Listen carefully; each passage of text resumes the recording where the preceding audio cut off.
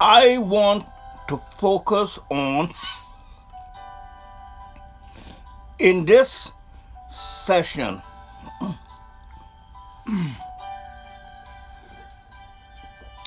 this subject, in pursuit of wisdom, part 1. Write this down, please.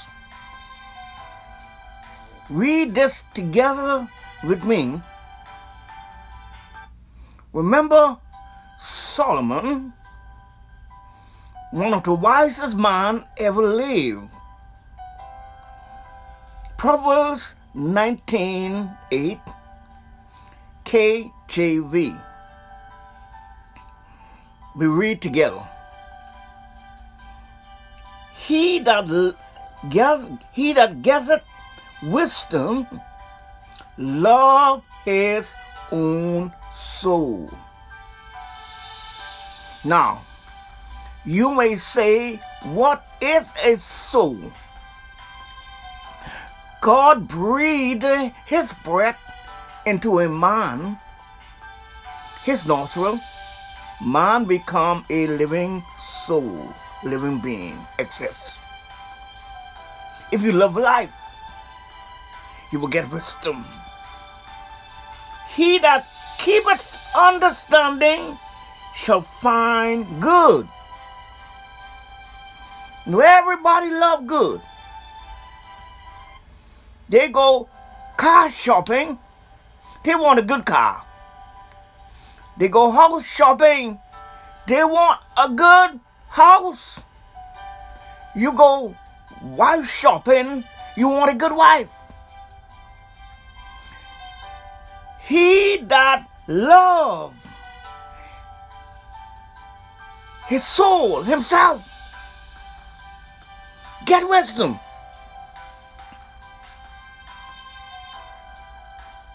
I want to make this statement.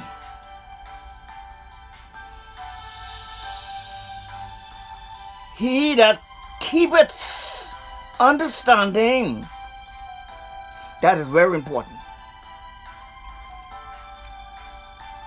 In other words, he give you, I want to give you the meaning of the word quickly. Listen carefully. First word, it is knowledge. Now, what is knowledge? Knowledge is information. Original information from the source. That's knowledge. The second is understanding. What does it mean? Understanding is comprehension. Be able to comprehend a thing. Third is wisdom, mean application. You apply what you understand. You apply the information you have. That's wisdom. Wisdom is application. Write this down, please. Proverbs 4:7. The beginning of wisdom is to get wisdom. Everything has a beginning to start. If you want it, you got to get it. Though it costs you all that you get understanding. All of these books on the bookshelf. Many folk go for a hamburger or a steak dinner or lobster dinner to eat before they read a book. All the knowledge is in the book. All the wisdom is in the book. In other words, the Bible, the Holy Bible, it is a library. Contains 66 book of wisdom. Wow. The beginning of wisdom is to get it. Though it costs you everything, you get it. Remember Jesus Christ. I want you to see where he used the word understanding in the revelation of the kingdom. Jesus had a seminar with a student, disciple. The word disciple means student. He had the seminar in a parabolic language, a style of teaching when you hide the truth from the listeners. When he hide the truth from the listeners, that they can't discover it when they can discover it when they're ready. Do you not know that the purpose of a parable is not to tell the truth, it is to hide the truth. Why? Nothing is yours until you discover it. Everybody wants something, but nothing is yours till you have discovered for yourself. Wow. Jesus met with his student in a seminar. A disciple is not a religious word. It is an academic word. Means learner, student. Wow. For 1800 years, Islam, Judaism, Christianity, Hinduism had been rejecting the only message Jesus preached for 1800 years. Write this down, Matthew 13:18, KJV 19. Hear ye therefore the parable of the sower. Now he began to explain the truth. Now you got to find it.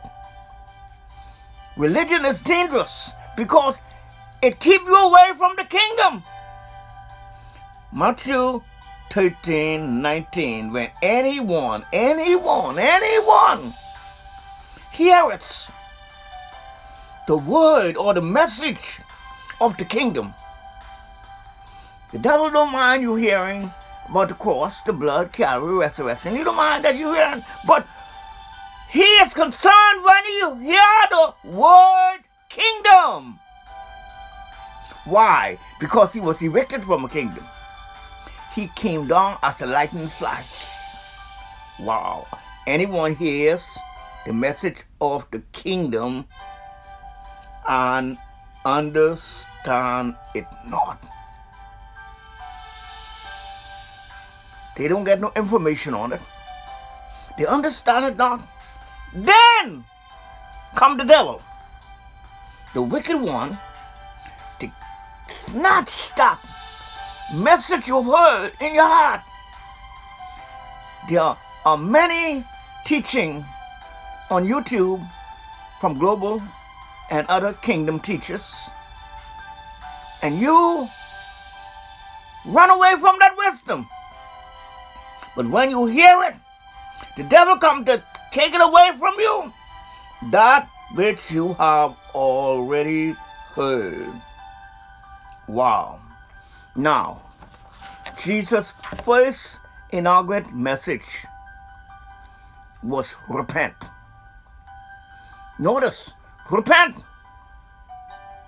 Repent don't mean going in a church service, going down when the preacher preached to altar call and kneel and say, Lord Jesus, come in my heart and forgive me of a sinner and save me. That is not repentance. That's a ritual that by Billy Sunday and Billy Graham, created by them. Now, what is repentance? Repentance is a change, complete change of heart and mind. Jesus said, change your mind.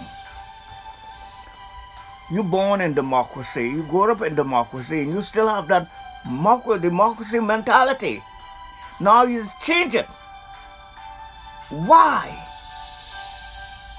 Repent for the kingdom, God's government.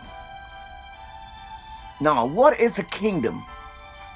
A kingdom is a government led by Jesus Christ. The kingdom have arrived. The kingdom is right here today. Christianity postponed the kingdom until a latter time or a time after life. But the kingdom is now. The Pharisee and religious leaders of that day did not understand about the kingdom, just like today religious leaders. They preach every other thing, but not the thing that what Jesus preached. You got to preach what he preached, the kingdom. They did not understand the kingdom, and they asked Jesus, when will the kingdom come? Question. Jesus said, the kingdom will come here, there, or look lowest here and lowest there. For the kingdom of God is within you.